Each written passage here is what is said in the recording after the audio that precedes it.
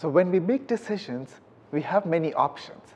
So for example, I'm hiring a research assistant for a new grant, and I got these applications.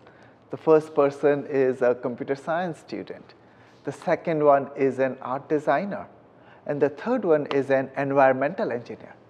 Now my grant happens to be on the topic of transportation, so I might think that the environmental engineer is most relevant.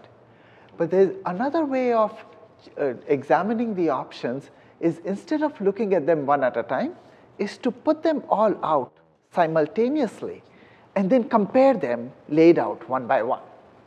Now what becomes clear is that the first student has done internship, whereas the other two students do not have any internship experience.